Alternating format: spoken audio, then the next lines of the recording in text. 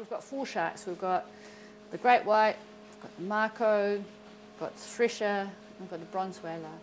And they're specimen model sharks, more specimen models, which but at the more demanding end of model making. If you're making models for films, you know, there's a lot of fantasy. It has to be very accurate and true too, but these have to be scientifically true to type. All of the references, mainly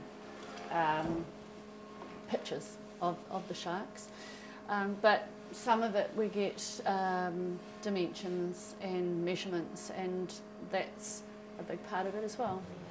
Oh, it was a great way how they came up with the sculpts by making a smaller maquette and then getting it scanned and getting sections CNC'd on the 3D router.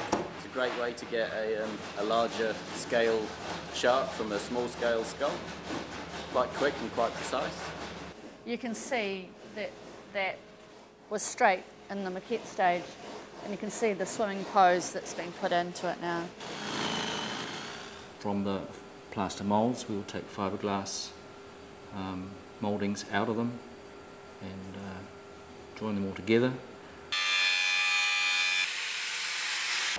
This is pretty much the last stage since it's been so beautifully sculpted. It's just a matter of puttying up the seam line and giving it a paint job.